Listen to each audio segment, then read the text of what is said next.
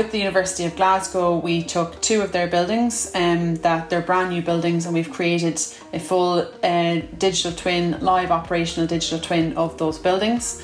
We've also created a number of digital twins of existing buildings on the campus to show how it can also be applied to existing buildings of different types and scales. So buildings that might not have any control and they're only controlled by the user, to buildings that might be controlled by the energy manager, to buildings that we can fully automate via their BMS system.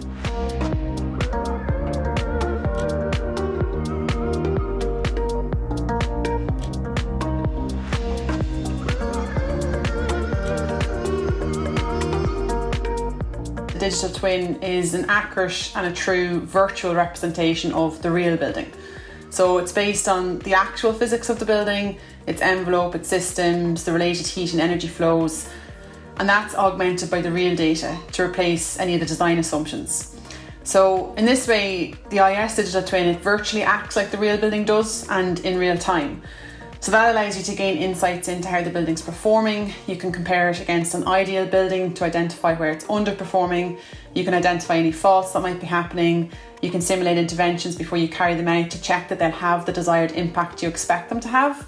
And by simulating the intervention before you carry it out, you can also de-risk your investment because you have that assurance that the intervention will have the desired impact. You've tested it in that virtual world before you've actually carried it out.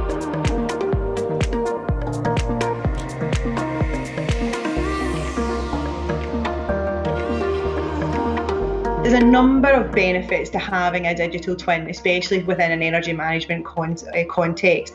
And I would say the key thing for me personally as an energy manager is that you can see a number of systems layered over the top of each other at one point in time. So historically, energy management has been taking bits of information and understanding how they all fit together.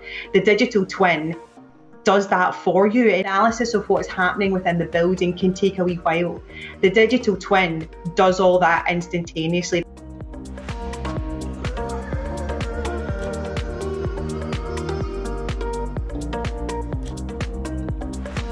Energy management for a long time was almost like a black art where bits of information appeared from different sources and they were overlaid together to produce an answer that nobody really, out with the energy management community, could almost understand.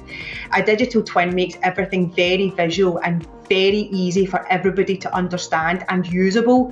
And one of the main benefits from that is that rather than just having one person look at information and data, you have lots of people looking at information and data because it is so easy to understand. We expect, as you would for a digital twin, to create energy savings. If you understand where energy is consumed within a building, very basics of energy management, you can then do something about it. It can absolutely be used as a model for other campus groups, and it doesn't even need to be university to be campus groups either. I mean, the idea of a digital twin is replicable throughout the entire construction industry or building industry, and it doesn't matter whether you manage university buildings or hospital buildings or shopping centres. I mean, these types of buildings all align themselves very well to digital twinning.